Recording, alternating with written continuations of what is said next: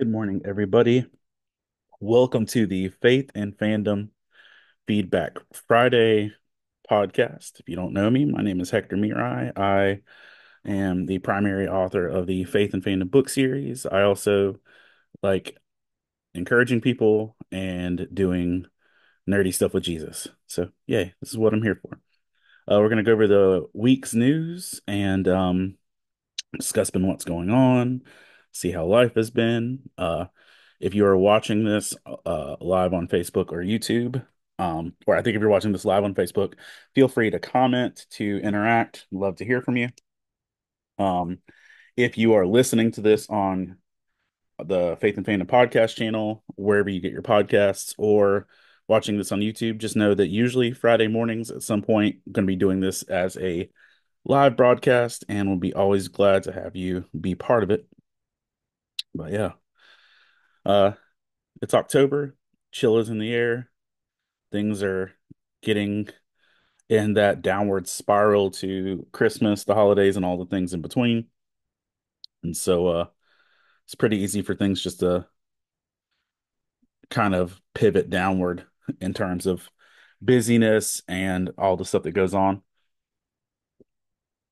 I'm at the place where October is, for the most part, almost as busy as July for me. So just getting through everything and like I think I handle things pretty well mostly. Um, but I'm at the point I'm legitimately overwhelmed this weekend just because I've got too much going on between DJing for weddings and church work and everything else. I've just straight up overbooked myself with life. And so that's on me. I, but then again, I don't know that I would have said no to any of the stuff I'm doing. Um, but I definitely probably whoop, could have said no to at least one or two things or planned some stuff differently. But either way.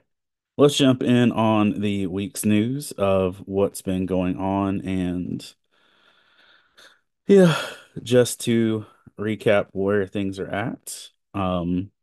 This week had a lot of stuff. Mental Health Day was this week. So as uh, the world took a moment to pause and recognize mental health, I just want to encourage you as, check on yours. It's important and we could all use a little bit more. All right, let's hit some news. First off, Anne Hathaway officially took to TikTok and her socials in general to Instagram to officially announce that they are coming back with Princess Diaries 3. Now, I'm sure this fits in the category of things for people to be mad at me about, but I've never seen the Princess Diaries. My daughters have. My daughters love it. I've met one of the ladies from the first two movies, the same lady that's also in like Scream 3 or 4 or whatever. But yeah. But Princess Diaries 3 is officially happening with grown-up Anne Hathaway. Chris Pine has not commented on whether or not he's actually in it. He's not sure if he's in it, but there's a thing. There was a heavy chunk of uh humanitarian aid given from the celebrity community this uh week towards flood victims from Helene and also things that are going to flow over to Milton as well.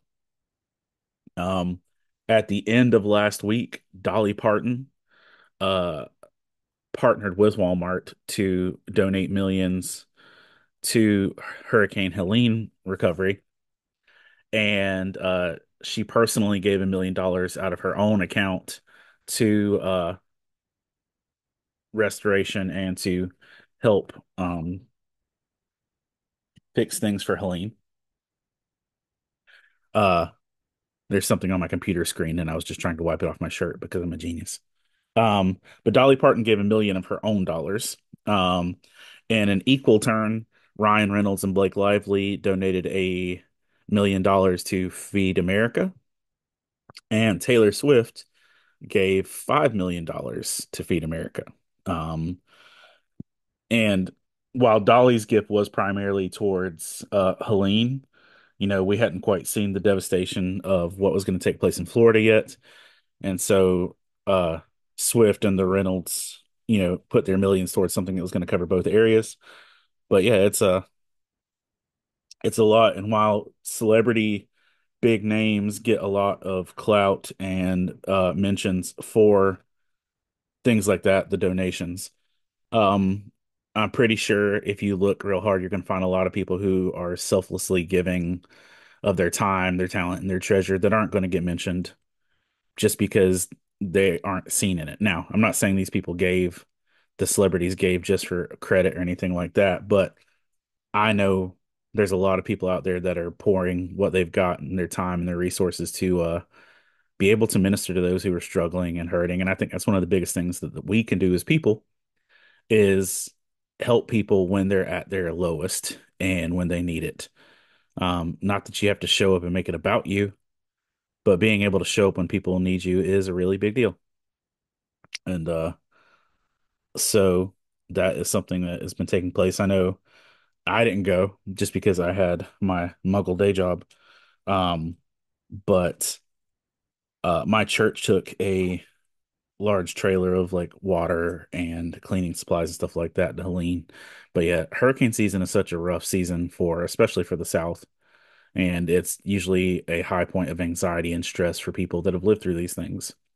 So I want to encourage you, if you have ways that you want to support those who are struggling, um, there's always going to be places to do it. And I mentioned last week that I didn't go to a Comic-Con in Boone because uh of the hurricane destruction. I just got an email last night from that same Comic-Con saying that they are trying to put their show on in Boone on November 16th. Is they're going to try and do it. So, just a little over 7 weeks or 5 weeks from the hurricane, they want to be able to be back and do that. And it'll be good for their economy. It'll be good for their community to have some encouragement and something to do, hopefully. I'm going to try and check my calendar and make sure I can do it, but I think it would be a good opportunity for them. But that's a real fine line of like threading that needle of when is the appropriate time to start doing super fun stuff after tragedy. I think for me, and hey Lynn, good morning. I think for me, like I was in that position of maybe it was 2018 or 2016. I don't remember. I think it might have been 2016. When my whole city was underwater and Fayetteville Comic Con happened less than a month after it. And, getting out of my house to go set up at Fayetteville Comic Con was a blessing to be able to get out of my flood entrenched community because I think we had 3 weeks without power. Like getting a hotel before Fayetteville Comic Con that year was the first time I had had a commercial hot shower in weeks. Um, so this might be a good opportunity for the people of Boone to do that. I know that the um show that was scheduled for Asheville that same weekend is officially still canceled. Um, which might have opened up the window for Boone to do it because they're a little less affected, even though they're still heavily affected. But we'll see how things play out in that nature. But yes, people are giving and being encouraging, which is good. Uh, in absolute not a chance on my life news, um, the house that the movie Poltergeist was filmed in, like the movie from when I was a kid, Poltergeist, the house that the movie Poltergeist was filmed in is selling for 1.28 million dollars. Um, and it's going to become an Airbnb to recreate the experience of the movie Poltergeist. So you'll go check in at this Airbnb and it will be haunted or possessed, probably through animatronics, probably through digital, stuff like that. Hey, Tristan, good morning. But yeah, you're going to have the opportunity to Airbnb the house that the movie Poltergeist was filmed in and pay to be tormented by a possession experience in your Airbnb stay. I'm gonna go ahead and click no for that because I don't want that. I don't need that. There's never a point in my time where I need to literally live in the house from Poltergeist. So if that's up your alley, if you're like, man, I'd really like to live in that absolute terror for 2 nights and pay a $500 cleaning fee, um, you're gonna have the opportunity. So if you want to Airbnb the Poltergeist house, that is coming. Uh, if you were a kid in the 80s, 90s, anything like that, you might have remember Pizza Hut's reward program, where if you read a certain number of books, you got a free pan pizza, and it was a pretty big motivator for young children at that point in time. It's kind of famous. Pizza Hut is giving out 1 million free pizzas to readers um, this month in honor of the book program's 40th anniversary. So readers rejoice, you can still get some free pizza. Um, J. Cole released a song um called She Knows, and Rock Nation has officially removed the song um because in the wake of all the allegations involving things with P. Diddy, etc. J. Cole's song She Knows accuses um the Carter family, Beyonce and Jay-Z, of being and Diddy of being responsible for the murders of Aaliyah, Lisa Left Eye from TLC, and Michael Jackson. Um, so the song is called She Knows, and in the song, it's alleged that Beyonce, Jay-Z, and Diddy are responsible for those three deaths, which is a pretty big thing. So it's been taken down on many platforms. Um, this past week, Joker Folie à Deux released, and it has been critically panned. It has been commercially panned. It has been audience score panned. Um, if you're not familiar with Cinescore, Cinescore is a organization that stands outside of movies like a polling situation at the like voting polls and asks people to um review and give a score to the movie they just watched. So Cinescores are, they'll place people all over theaters across the country and say, how much would you rate the movie you just watched? Um, Joker Folie à Deux got a lower Cinescore than every other comic book movie ever. Hey, Josh, this is saying that Joker Folie à Deux got a lower Cinescore than Madam Web, a lower Cinescore than Morbius, and the entire DC EU catalog. It got a lower Cinescore than Eternals. Um, and on a similar note, it's also proving to be a box office failure financially, and that it actually made less money domestically opening weekend than Madam Web and then Morbius. So it is not looking good. I think that what I saw with the numbers in terms of what it would be required to make back, they would have to make $450 million to break even, and they were under $50 million for the opening weekend. Um, so yeah, that's pretty terrible. There, college football game day with Pat McAfee this past weekend. A kid had a chance to win $75,000 with a field goal kick, and the kid was wearing Vans, like skater shoes, and the kid missed the $75,000 kick, but they gave him a second chance, and he was able to make the second kick. They gave him $100,000 personally and donated $500,000 to flood relief. So this one kid field goal kick in his Vans netted $600,000 for between him and flood recovery. If you had been paying attention over the last year, the artist Banksy, the famed graffiti artist who has remained in anonymity for years and years and years.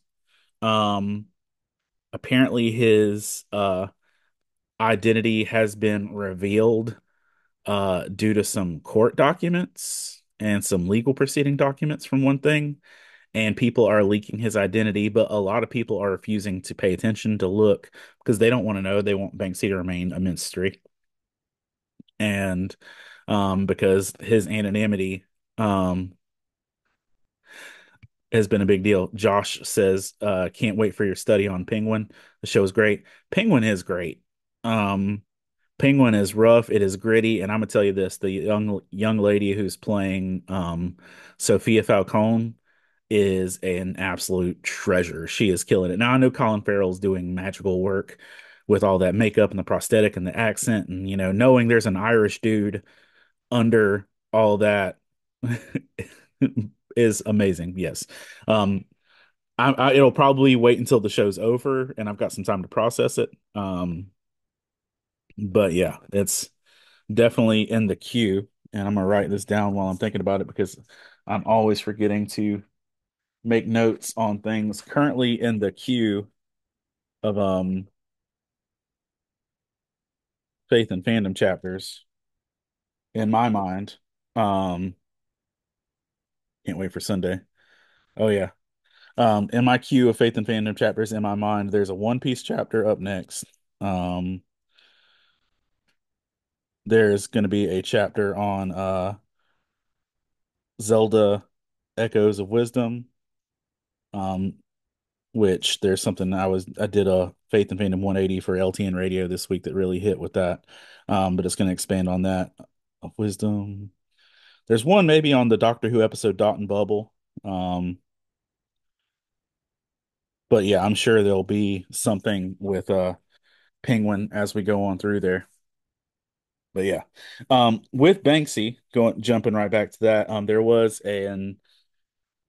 uh there was a also a bit of controversy in 8 days in a row. Banksy put up a new piece, animal themed, and people show up to take pictures and stuff like that. There's been a young man who has been running up and defacing the Banksy art um to get his own credibility and stuff, and there's video footage of him defacing the most recent one. But yeah, it's kind of crazy um with that.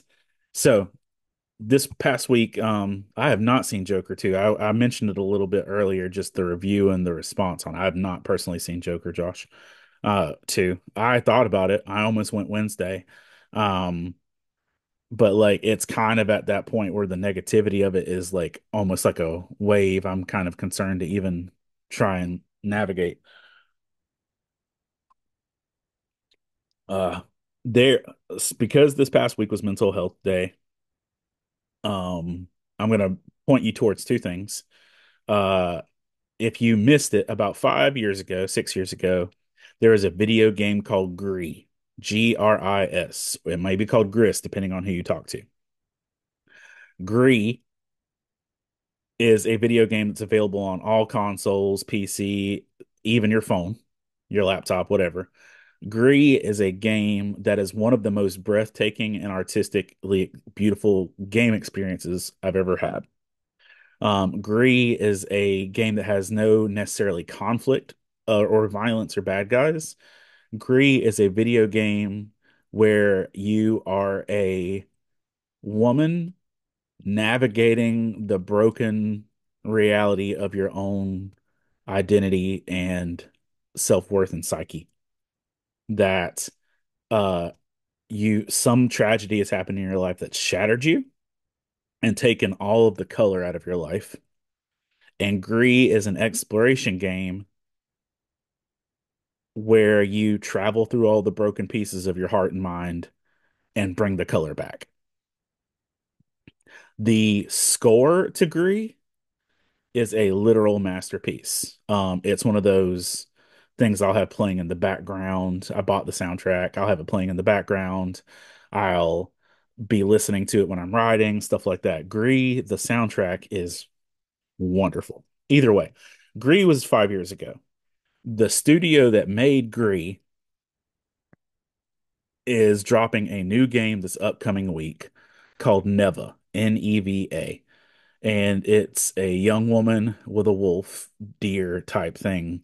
And it's potentially looking to be as beautiful and powerful as Gree was. So, A, if you've not played Gree and you need something cathartic and emotionally strong, um, not a lot of dialogue, not a lot of action, but it's emotionally powerful story. Even if you don't play the game, the soundtrack will rock your world emotionally. But Neva is one of the games I'm most excited about. Now, in that same breath, I don't know that I've got time to play it right now, but I will buy it. I will throw every dollar that game asks for at it because it's worth it. Um, and it will sit in my queue until I finish playing Legend of Zelda and then maybe Star Wars Outlaws, and then back to that. But it's from Nomada Studios. It's the studio that does it, and it launches on October 15th. So Tuesday it launches. And it the yeah, it's just watch a trailer for Neva or Gree. You'll enjoy it. Um, Donald Glover has postponed slash canceled the remaining dates for his Childish Gambino tour for the uh album that he's promoting. It is unclear as to the medical reason, but while performing in New Orleans, he went to a hospital and he's going to need to have a surgery.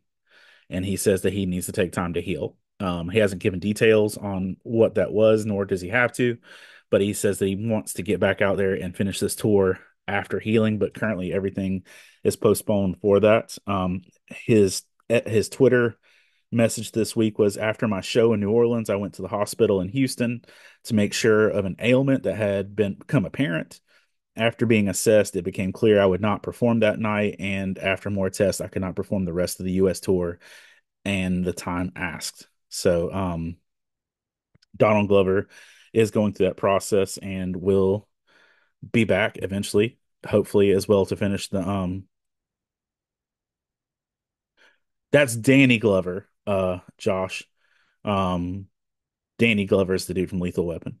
Donald Glover is the dude from Community, Solo, Childish Gambino, um, The Prowler, and Across the Spider-Verse slash yeah. No, no, dude, it's the names are real similar. Trust me, I get it. If you ask me to um differentiate between James Marsden, James Marsden, and James Marsters, I can't do the same either. Because one dude is Cyclops, one dude is Max from a Goofy movie, and one dude's a action guy. So there it can be pretty confusing. Um uh oh, you were joking? Okay. Uh the but yeah, it's been a fun week for Joker Foley dude just looking at it. Um Everything outperformed it. The Flash, the Marvels, Morbius, and Madam Web all outperformed Joker Folie do in the box office. Um, he did look amazing as the Prowler, John. I really thought so. I would be really interested to see that play out. Knowing that that dude is as old or older than me, I can't remember exactly where he's at, but like he's also kind of pushing it for age. I still want to see his Lando movie. That he just wants to have a fun Star Wars movie. I need to actually revisit Solo. I haven't watched it since theaters, but I really enjoy B. Waller Bridger in some things now, and would probably I know more about Donald Glover now than I did when I watched Solo.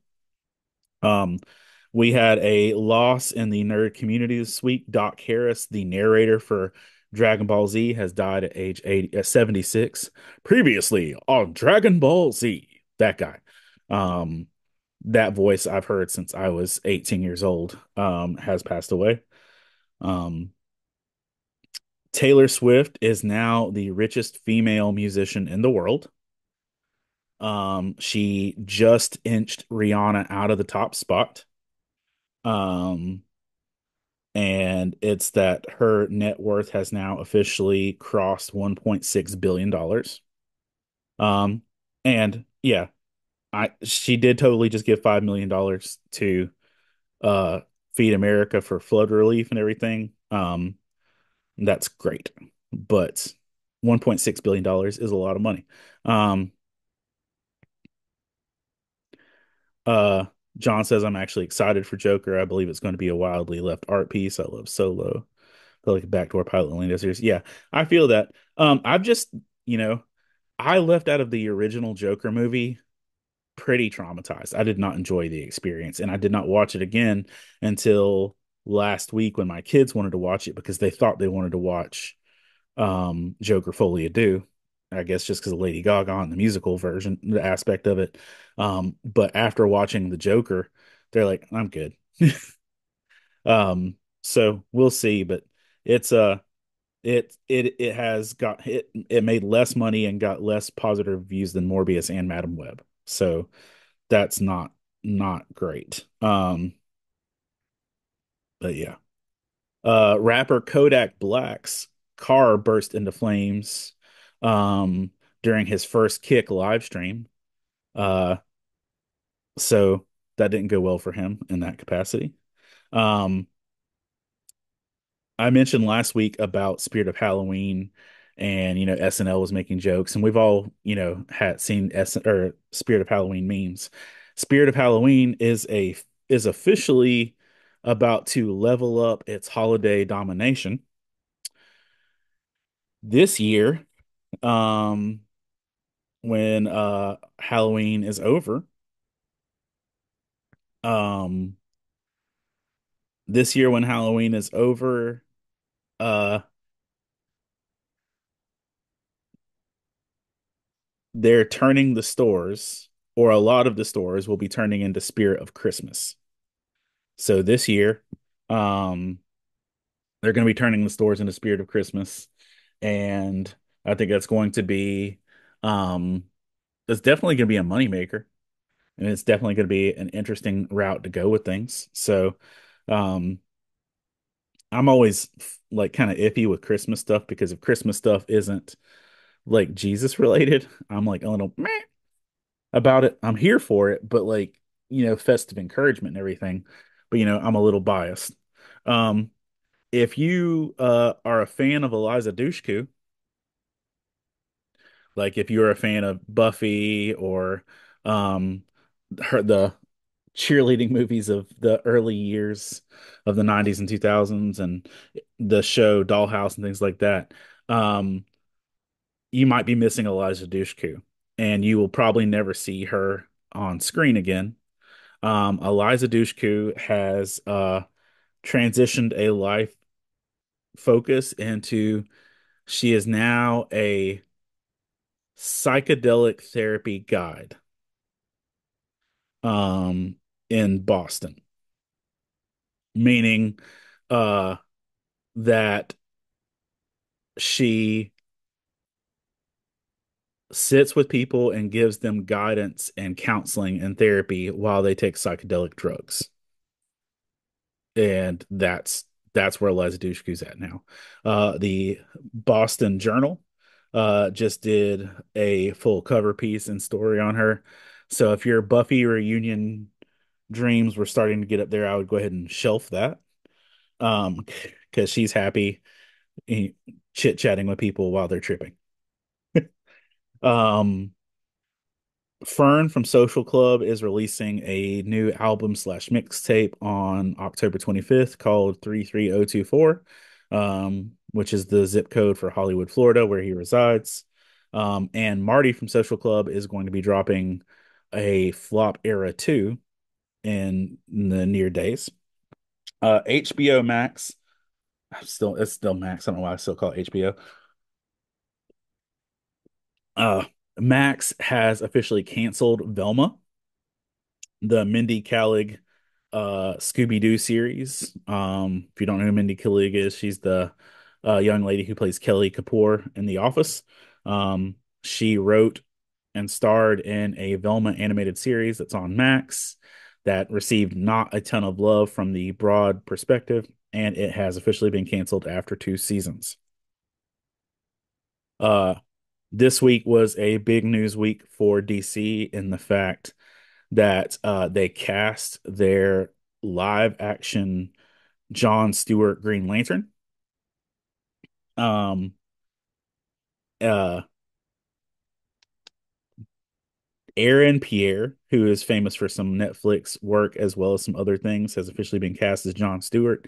You may not know his body of work, but you should go check out and see. He will be your live action John Stewart. So far we have three um, names cast in the Green Lantern world of the upcoming DC universe. We have Nathan Fillion as Guy Gardner, Kyle from Friday Night Lights as Hal Jordan, and Aaron Pierre as John Stewart.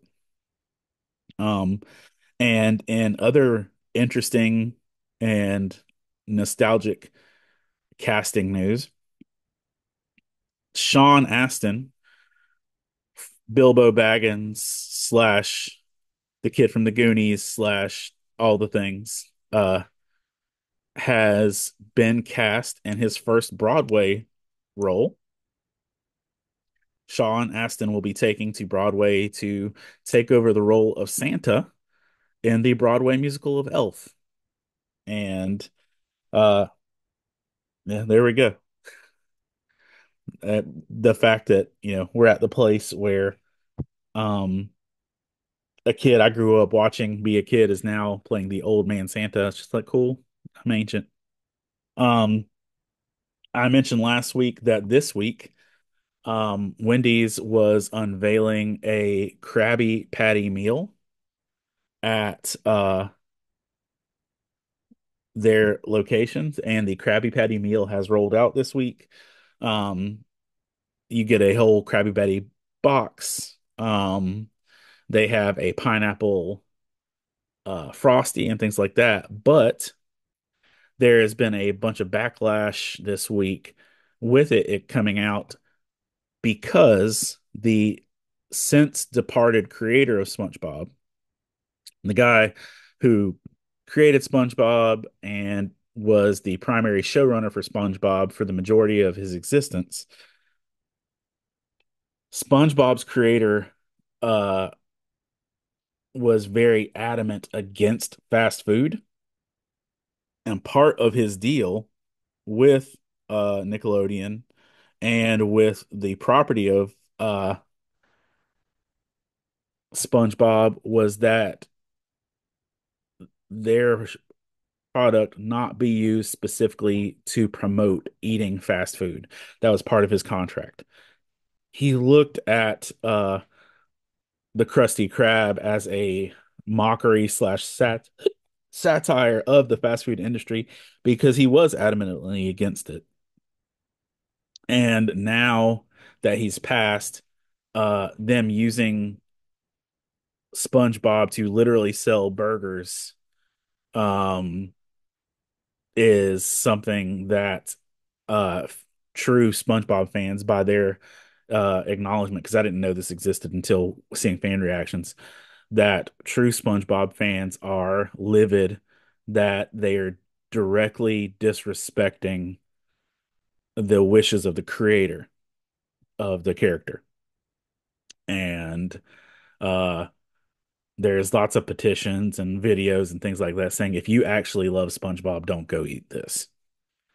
Um, I don't know that I was ever going to eat it. I definitely strongly considered getting a pineapple frosty, just because that sounds magical. But there is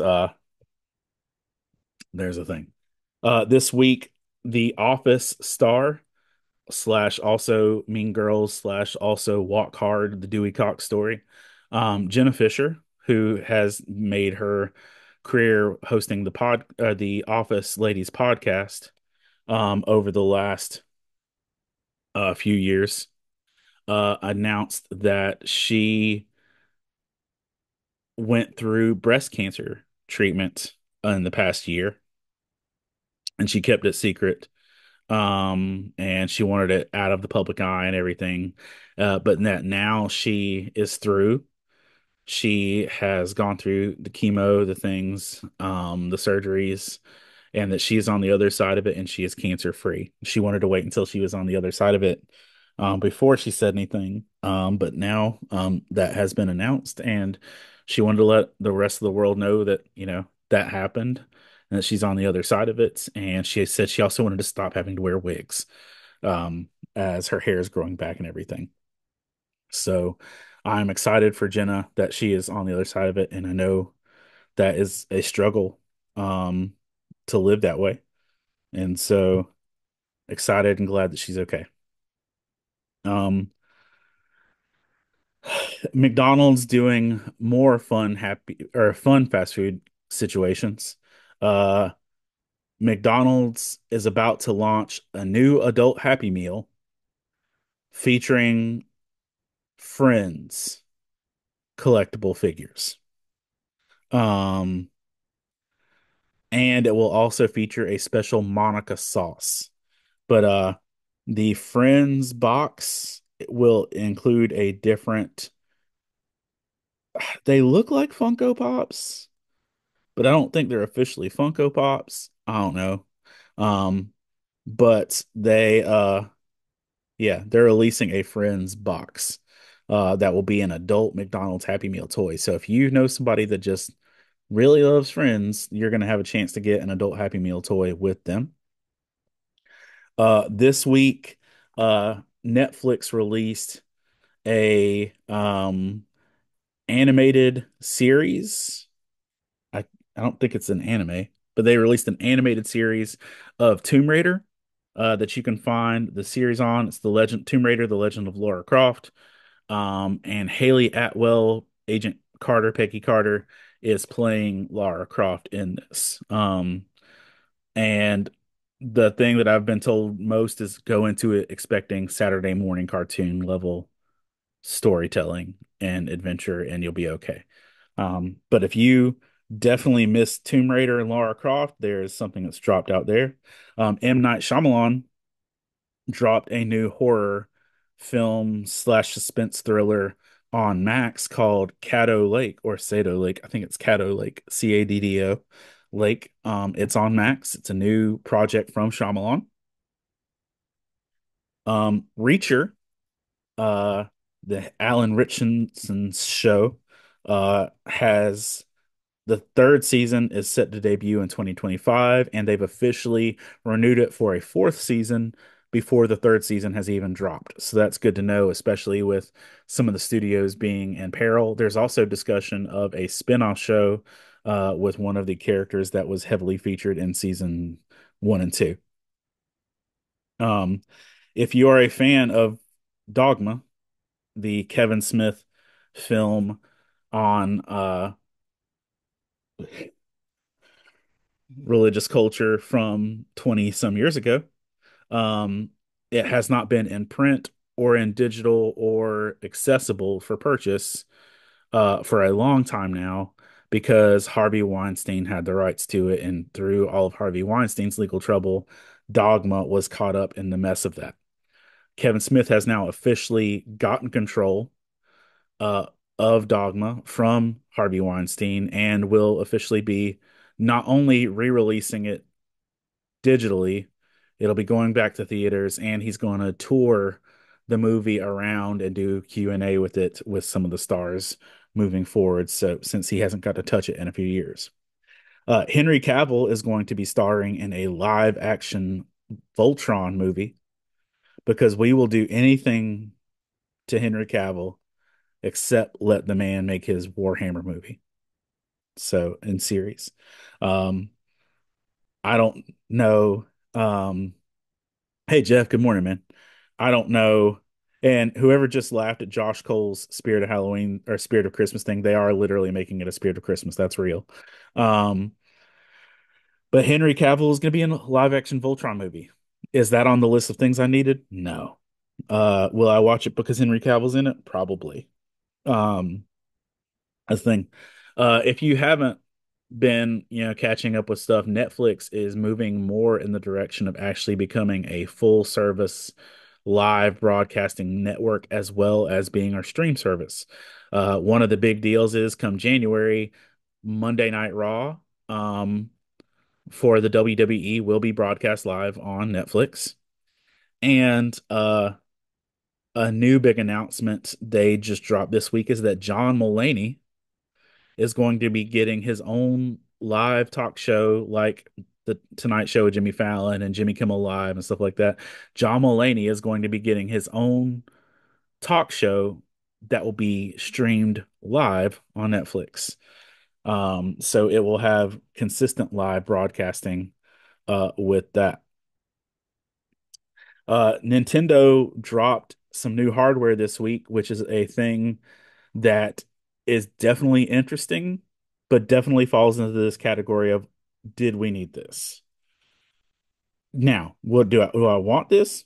Potentially. Would I be mad if I have it? No. Um, Nintendo this week dropped the Alarmo sound clock. And the Alarmo sound clock is a Nintendo alarm clock with a digital face that you can have live in the world of certain video games and hear their sounds and basically be like a background thing. But the Alarmo alarm clock, which will effectively be kind of like Alexa or Echo or anything like that, um, will play Nintendo sounds and have Nintendo action going on the screen, and is even said to have like an AI interface where like Mario can interact with what's going on the screen in real time based on the numbers changing. So, if you want to look at that, um, there's a video of you can check IGN or Nintendo of where they show just 16 minutes of this clock doing its own thing, telling time, but also having an interactive experience. So you can have your Alarmo set to Breath of the Wild and have Link just doing shenanigans throughout Hyrule. The Alarmo clock from Nintendo retails at $100. And so if you want your own AI Nintendo powered home device, you now have that option. Um, the My Hero Academia manga ended this past summer in Shonen Jump. The next to last manga in print book form is out, and the final manga will drop in February. And the show is right on its heels. The final season of My Hero Academia will air in 2025, shortly after the book drops, and in some cases even before it. If you are a fan of pew pewing and spooky things, Fortnite is the place you want to be right now. Fort Nightmares officially returns to the world of Fortnite, where you can play with uh, the dude from or play with Leatherface from Texas Chainsaw Massacre, um, the puppet from Saw, um, Mephisto from Marvel potentially, and some other spooky characters are now available for you to play with in Fortnite.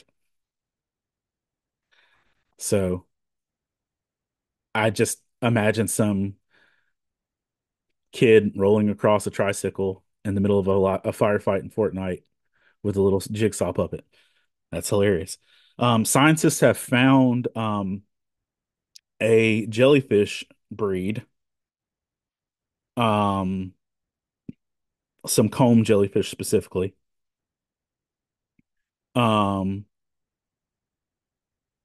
where two jellyfish combined into one. They literally Dragon Ball Z fusioned into one body and even combined nervous systems. They did tests on it to see if it was just holding on, if it had like gripped itself or whatever else. But they literally found that not only had this jellyfish linked up physically, they had literally combined its nervous system into one entity. So uh, they're exploring that, which I don't know if that's great. Um, but there's literally jellyfish out there that are morphing into two things.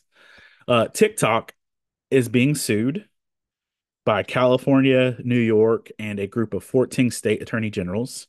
Um, Specifically, the owners of TikTok, ByteDance, are being sued um, for saying that they intentionally misled about the safety of the platform and that they have done irreparable damage to the mental health of U.S. teenagers.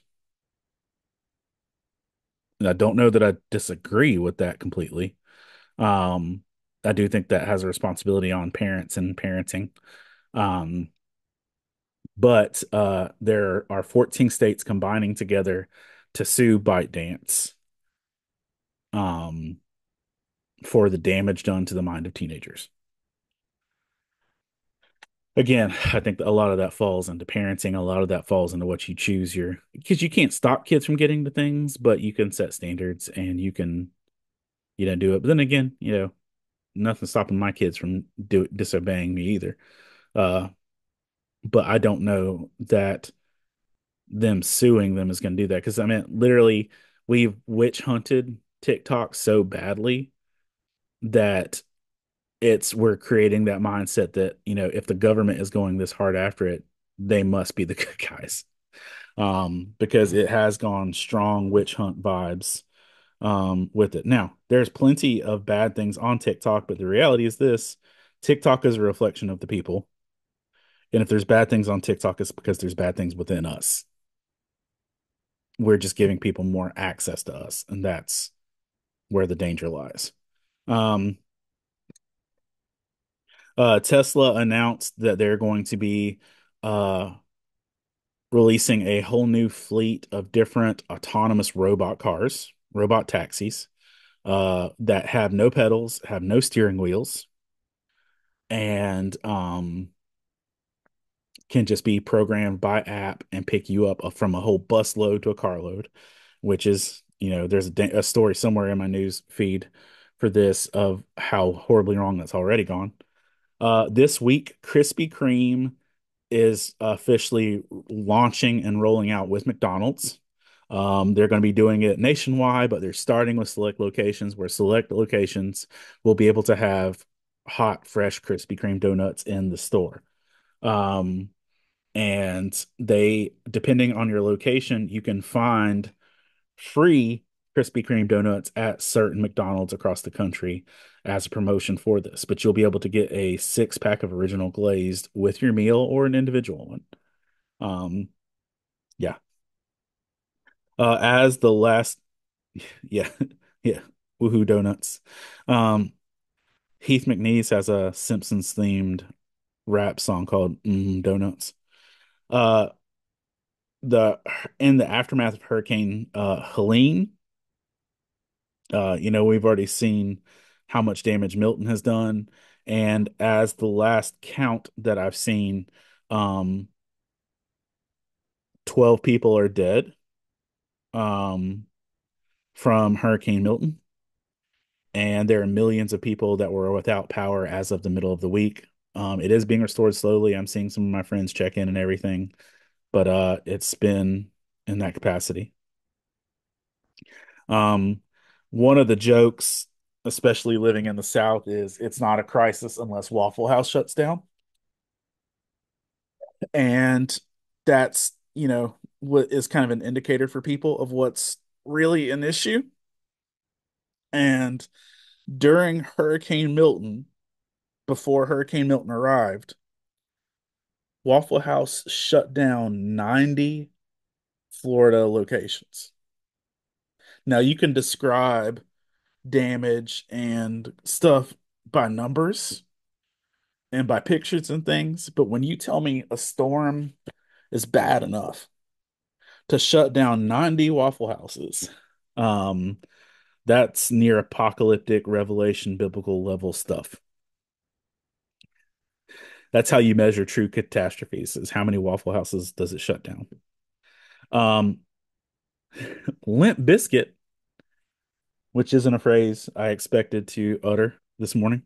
Limp Biscuit is filing a lawsuit against UMG, which is a music production company, that they implemented intentionally fraudulent and deliberately designed policies to steal royalties from artists. And Limp Bizkit is suing UMG for $200 million in unpaid royalties. So there's that. In other music royalty news,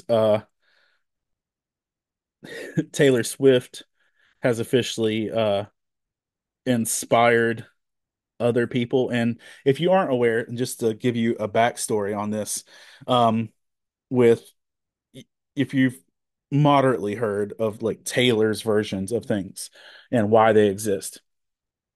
Taylor Swift, not Smith. Taylor Swift has been re-recording and remastering and re-releasing her older albums so that she has the rights to them, not a music studio, because she was having conflict with her studios, and which is why she's now the richest female musician in the world, because she did that and she re-released those things is a big portion of it. She is not the first person to do that. Reba McEntire did this back in the 80s and 90s, which is one of the reasons why Reba remained as financially stable and as successful as she was, is because she re-released her albums with new masters so that she could keep the profits as well. This has become a growing trend. Taylor's done it with all of her stuff. Um, Reba McEntire did it. Uh, Switchfoot did it last year with The Beautiful Letdown because they also did not own the masters to their most successful album. Um, this year, uh, the WWE had Living Color re-record and remaster and re-release their iconic song Cult of Personality because they weren't getting paid for the rights that the WWE was paying for CM Punk to use it as his theme song. And they didn't ask for this. They didn't initiate it. The WWE said, "Hey, we would rather pay you than this company that's milking you. Please re-release your song and we'll use that." So if you are a wrestling fan, you hear CM Punk make an entrance, you are hearing a freshly recorded, remastered version of the song that actually allows the band to get the profits for their song. So there's that. Um, if you weren't aware, in recent weeks and months, Sandra Bullock's partner, spouse, person passed away. And this past week, she made her first public appearance since losing her partner. Um, and she's potentially working with Keanu Reeves on a uh anniversary slash documentary thing on the making of Speed. So that's interesting with that. The Chosen is now the most translated um television series of all time. Um, The Chosen has officially been translated into 50 languages. They have intentions of translating it into 550 more. Now, first of all, you listening to this, you watching this, can you even name 50 languages? Because I can't. I absolutely cannot name 50 languages, let alone 600 languages. That's bonkers. Spanish, French, yeah, no, it's over. Chinese, Japanese. I don't. I think I can name food ethnicities, not languages, but there are definitely a lot, and The Chosen has already been translated into 50 of them, with more on the way. Um, this past season of The Voice, Um, Contestants, Derek Benson, you speak hillbilly. There you go. Um, this past season, The Voice season 26, the when even not on camera, the contestants on The Voice had a full church service out by the pool of the hotel they were staying in, um, and had a full worship session, and some of them recorded it, and had all the competition just sitting around worshiping Jesus, which is pretty cool. If you want to check that out, see something that's not necessarily going to make the broadcast. Um, one of the things, as we talked about, Taylor Swift giving $5 million to flood recovery, Ryan Reynolds giving $1 million, Dolly giving $1 million, and partnering with Walmart to give more millions. There's a big upset this week, and be nice to each other in the comments, by the way, y'all. There's a big upset this week when FEMA announced that they were going to be offering $750 to those affected by Hurricane Helene, not even gotten to Milton yet, and that was where financials were, was pretty discouraging. And coming from somebody who lived through flooding, every little bit helps, and that doesn't feel like it's a lot. Um, uh, Previously, I mentioned that Tesla announced they were going to be launching a line of completely automated, no pedal, no steering wheel uh, taxis. Well, in Minnesota this week, um, footage has been released of a teenager named Sam Dutcher who almost died when his car went into full autopilot and had him traveling at the breakneck speed of 113 miles per hour. He um was on the phone with his mother, who was on the phone with the police as she begged the police not to kill her child, but and that he was not running from them intentionally, and that this wasn't a thing um, that he was doing as a crime. Their car literally could not be stopped. And um, there's footage of the whole process of the cops putting their own lives at risk to try and slow this kid's car down and rescue him. But, you know, in the same news phrase, we have, hey, a full line of automated taxis, to, hey, this kid almost died because his autopilot car was going 113 miles an hour. Shenanigans. I don't even like driving a car that doesn't have a CD player. Get out of here. I don't want this. Um, US and Britain have reportedly launched airstrikes in Yemen, um, which is not something I see a lot of stuff covering. British forces are saying it wasn't them, it was us. But either way, we're getting involved in these things. Elon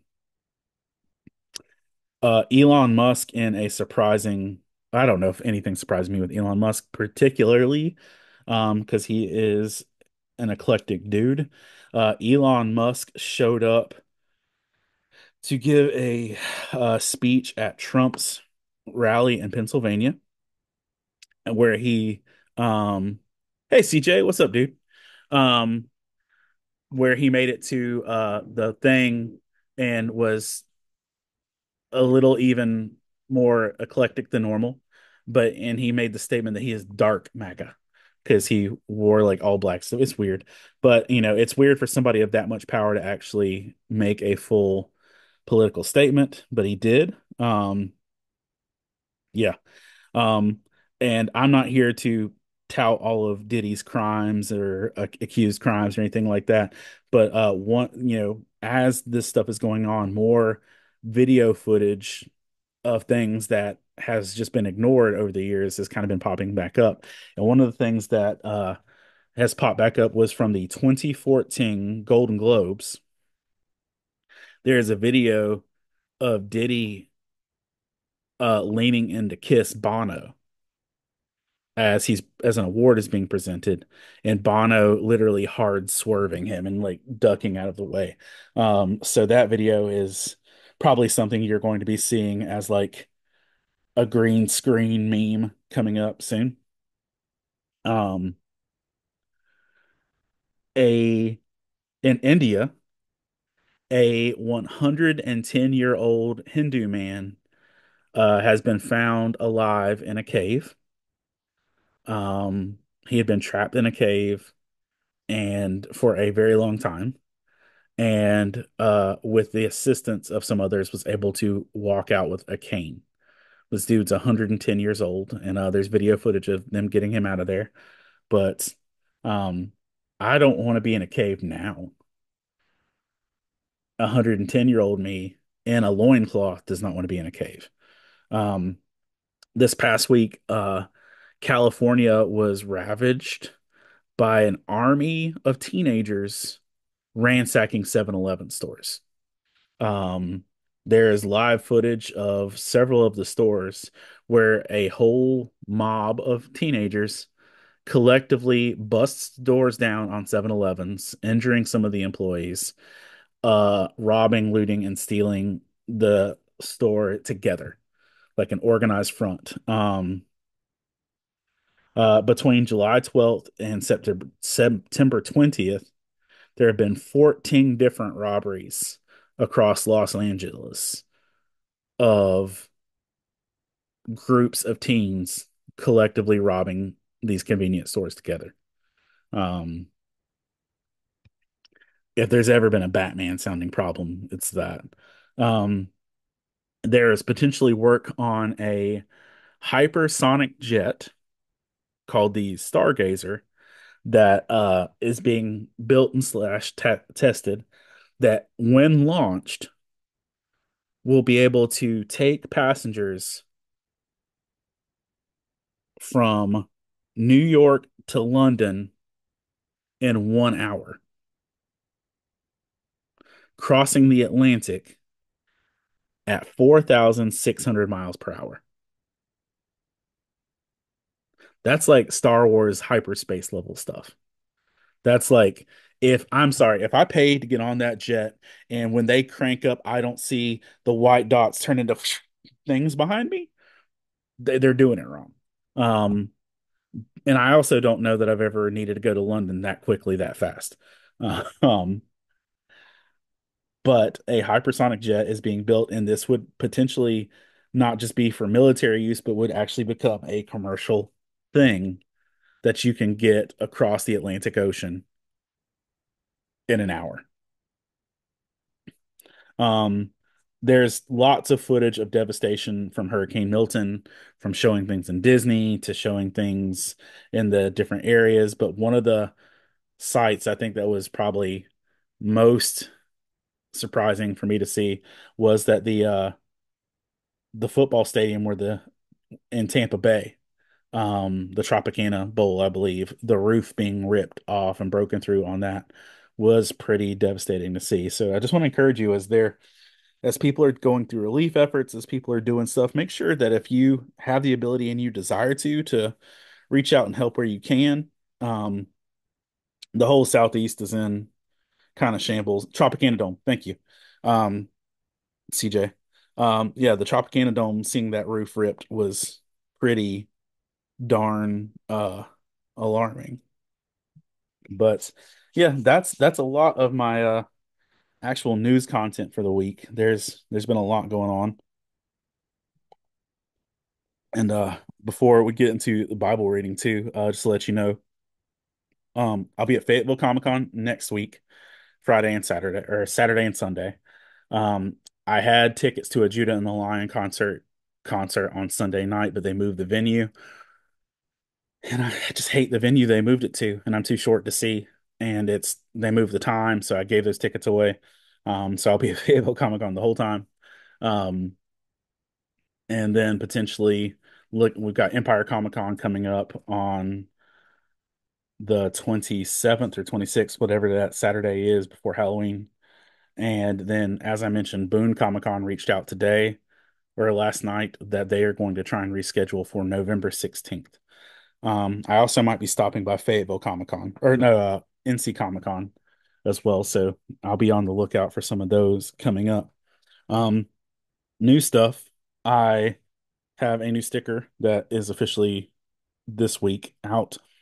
It is inspired by my current favorite song, by 21 Pilots. It's my current favorite song, period. But it's the by 21 Pilots. It's called Oldie Station is the song, but the chorus of the song says when darkness rolls on you, push on through. And so designed this of a flower growing through a musty old radio, hence the oldie station. I like it, and I think people that don't know 21 Pilots will still connect with it because I think that's something we all can kind of relate to. Also have a newer version of the Gangsters Need Forehead Kisses, just because the response was so good with the first batch I made or had made that I was like, okay, let's go ahead and get a good amount of these. So those are coming up. Um, been doing the my Inktober art prompts, and I don't know where the rest of my stack is. I know there's somewhere, but the last one I did was Vendetta, um, which I don't know of anything else to do other than V for Vendetta. Um, but I am going to keep churning my way through those. I need to do three to catch up. I need to do Whisper, Faint, and whatever today is. But this is potentially the busiest weekend of my year for whatever reason, between church work and life and weddings and stuff. So that is pretty girthy. So let's go ahead and jump into Bible reading because I have to go do my muggle job for a little bit too, and then go do my church job because this weekend we have um I'm preaching Sunday. We have several baptisms, and we have an after service lunch kind of new beginners class meeting that I'm leading as well. That's Sunday. And then Saturday, I'm DJing till like 1 o'clock in the morning for a wedding. And then I've got the rehearsal tonight. So there's just like a lot. And I'm like, horrible life choices in terms of planning and adulting, but it's all good. All right, we're going to do the roll for initiative Bible reading. Um, with this is going to be, I'm going to roll 70 in dice. Um, have three D20s, my three favorite D20s, um, and a D10. Right? This is a D10. No, I grabbed the wrong one. That's an 8. Is it? No. The 0 counts as a 10. That's right. All right, so I've got 70 in dice. We'll roll these and then subtract 4. That allows us to go through the 66 books of the Bible, including the first 4 books. All right, so ooh, low roll. If this was a game, I'm dead. If this was a game, I straight uh met an unfortunate fate because that is not bueno. 2 plus 13 plus 5 plus 7 equals. All right, so I rolled a 27, which means we're going to subtract 4, which will put us in the 23rd book of the Bible. So let's get there. Which is just over uh halfway through the Old Testament. All right, so 23rd book of the Bible.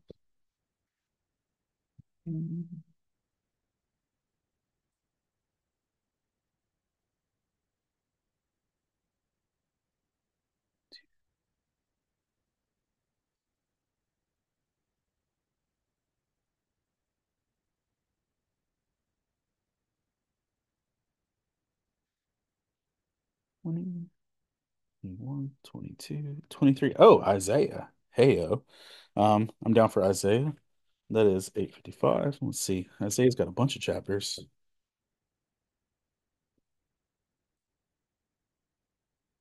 Isaiah 30,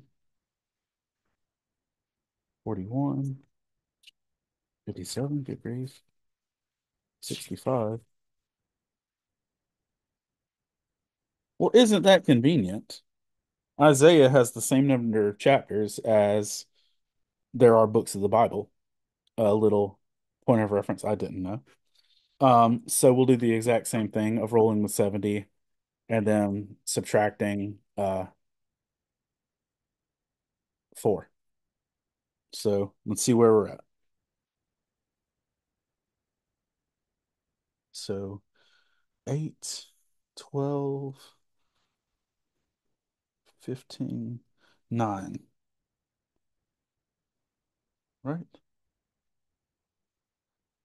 It's 12, 15, subtract 4, 9. All right, so we're going to be in Isaiah chapter 9.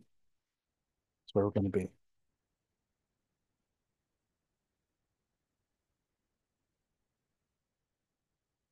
That's a naked page right there. Hadn't touched this section in this Bible yet. This is a new Bible. Just started it in like September or August, but this one's naked. All right. Isaiah chapter 9, as I get out my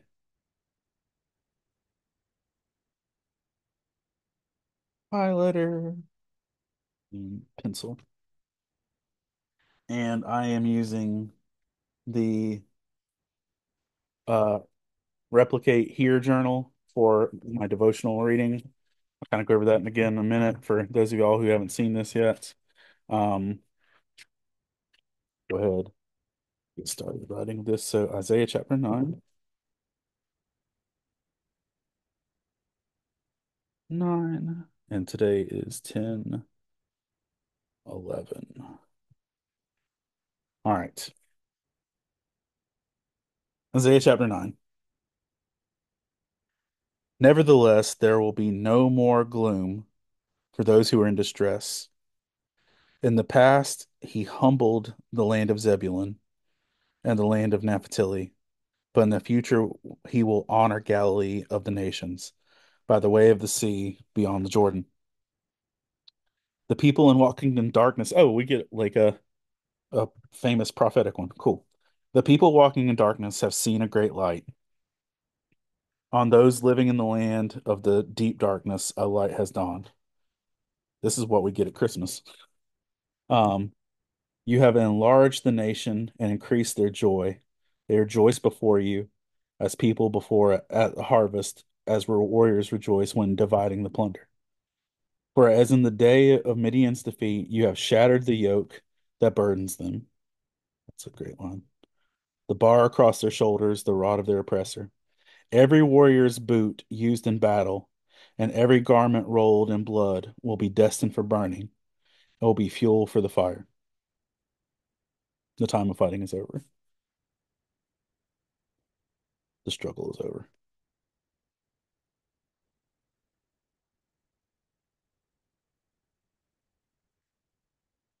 For to us a child is born. This is literally the Christmas passage.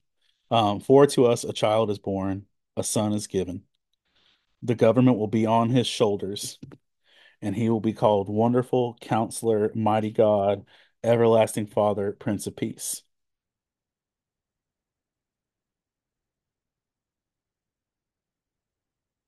Of the greatness of his government and peace, there will be no end. He will reign on David's throne and over his kingdom, establish and upholding it with justice and righteousness from that time on and forever. The zeal of the Almighty will accomplish this. That's such a strong phrase. Um, Upholding it with justice and righteousness from that time on and forever. Verse 8 says, The Lord has sent a message against Jacob. It will fall on Israel. All the people will know it. Ephraim and the inhabitants of Samaria who say with pride and arrogance of heart, The bricks have fallen down, but we will rebuild with dressed stone. The fig trees have failed, but we will replace them with cedars. But the Lord has strengthened Rezin's foes against them and spurred their enemies on. The Arameans or Arameans from east and Philistines from the west have devoured Israel with an open mouth. Yet for all this his anger is not turned away, his hand is still upraised. But the people have not returned to him who struck them, nor have they sought the Almighty Lord. So the Lord will cut them off from Israel, both head and tail. The palm branch and the reed in a single day. The elders and dignitaries are the head. The prophets who teach are the lies in the tail. Those who guide this people mislead them, and those who are guided are led astray. That's a strong thing right there. Therefore, the Lord will take no pleasure in the young men, nor the pity the fatherless and the widows, for everyone is ungodly and wicked. Every mouth speaks folly. Yet for all of this, his anger is not turned away, and his hand is not upraised. Surely wickedness burns like a fire. It consumes briars and thorns. It sets the forest thickets ablaze, so it rolls upward a column of smoke. By the wrath of the Lord Almighty, the land will be scorched, and the people will be fuel for the fire. They will not spare one another. On the right they will devour, but still be hungry. On the left they will eat, but not be satisfied. Even each will feed on the flesh of their own offspring. Manasseh will feed on Ephraim, Ephraim on Manasseh. Together they will turn against Judah. Yet for all this, his anger is not turned away. His hand is not upraised. His hand is still upraised. And I think it's such a interesting thing. Like with this one, they kind of Tarantino it of we get the thing of saying, yeah, God is going to work this out. He's going to establish his kingdom. He's going to do these things. But the current condition of where things are is that because people are rebellious, they're losing everything and they're turning away from it. And one of the things I do with this here journal is that the first thing is I'm supposed to pick one verse to focus on, uh, kind of be like a memorization thing. I like the people walking in darkness have seen a great light. On those who living in the land of darkness, the light has dawned. I like that one. Um, but I really feel like the verse that hits me the most that I want to focus on is uh Isaiah 9:6. Or no, sorry, Isaiah 9:7. Of the greatness. And so part of the thing is you write out the one verse you're focusing on of the greatness of his government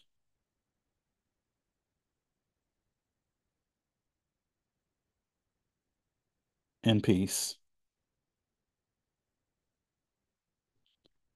There will be no end.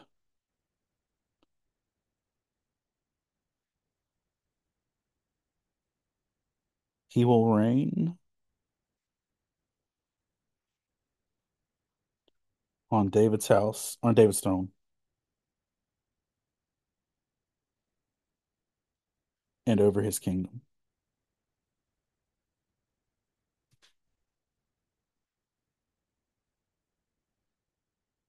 Jarek, this is relevant for today, dude. It really is. Um, Establishing and upholding it with justice and righteousness.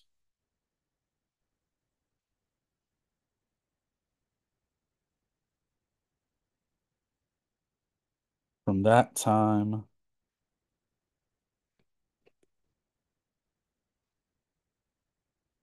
on and forever. The zeal of the Lord Almighty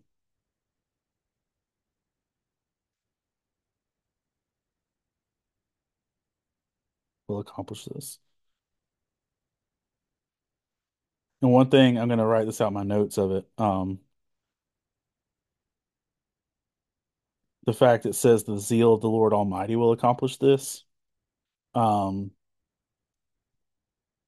Not the zeal for the Lord, not that it's our zeal, but it's God's passion. And I feel like there's never going to be a way human beings can set up God's kingdom or establish the kind of government that God wants established, that it's only his power, his passion, his purpose that will do those things. And which is why we're so discouraged when we see anything else, because this is not how it is.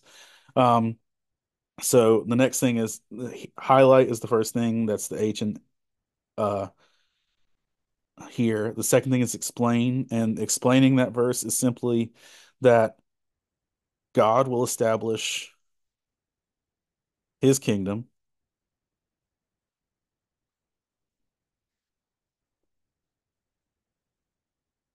in ways only he can,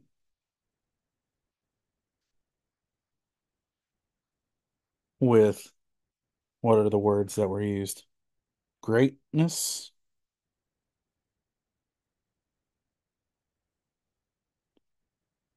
justice, righteousness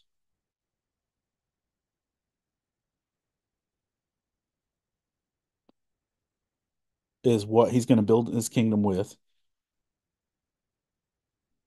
What materials?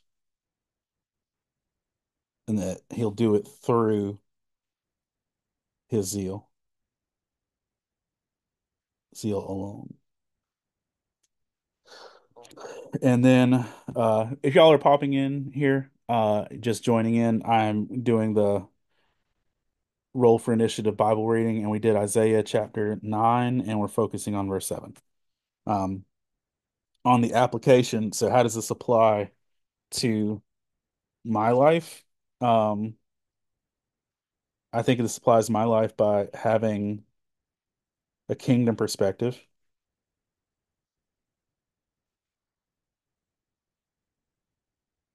is one way it applies. I think another way it applies is by as much as possible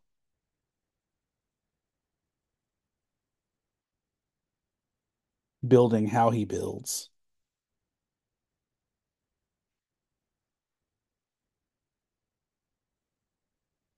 and by being faithful to what he builds.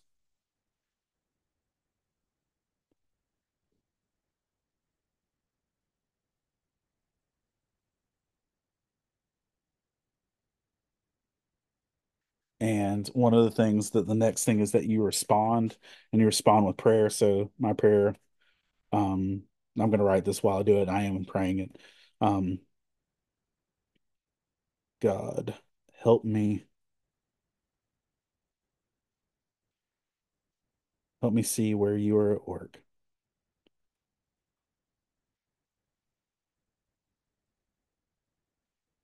and what you are building.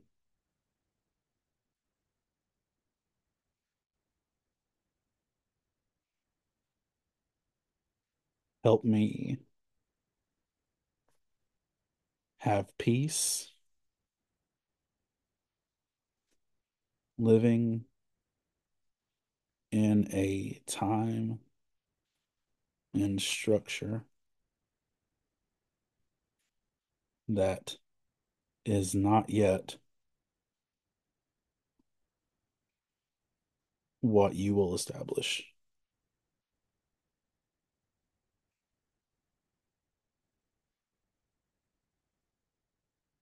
And then there's a reset thing of, you know, seeing where you are in your relationships, in your environment, your scripture, your emotions, your thankfulness. This is just something for me to do throughout the day. Um, I am doing that in that capacity of, trying my best to go back to revisit. Now, full discretion, I'm not great at doing this every day. So don't feel like I'm always this because like I will let this end up getting out of hand and me not giving it the time that it should. But it is a goal. It's a purpose. Um, so that's the reading for the day. That's the news for the day. Um, I'm gonna get ready to head out and go do my muggle job and my church job and all the jobs. I love what I get to do and I'm grateful for it.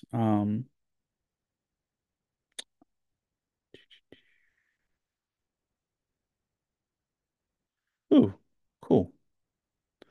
Um,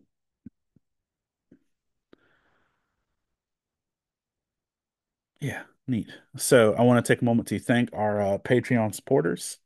Um, Lynn Turner, let me switch. I clicked the wrong button there. Lynn Turner, David Brooks, Um, Jeff Weimer, Colin Sproles, Jamie Montgomery, Matthew or the Coleman family, Jonathan Herman, Ron Petit, Gear Saber Cosplay, Tesh or sorry, Scott Ward, Alicia Glenn, Candace Davis, Jay Sheed, Jason Crutchfield, Mike Perna, Todd Turner, John Jacobs, Zach Harris, Caleb Grimm, Jeanette Skaggs, Jason Bullock, Christina Ray, Sarah Lewis, Patrick Gale, Rebecca Godlove, and Adam Davis. Thank you all for taking time to be here, to be present, for the encouragement that you give, and and the next month or two, we're going to be finishing off cons for the year. I don't know if we're going to finish. Who knows what I'm doing? Um, but we've got more shows coming up than I have for the last month, and those are going to be a lot of opportunities. To be able to minister and bless people, and you all make all of that possible. So thank you for doing what you do and being who you are with that. And thanks for reaching out, for encouraging, for being a part of Faith and Fandom as a whole. And I hope that you have a great day. And I hope that I get to see you at a con real soon. Bye.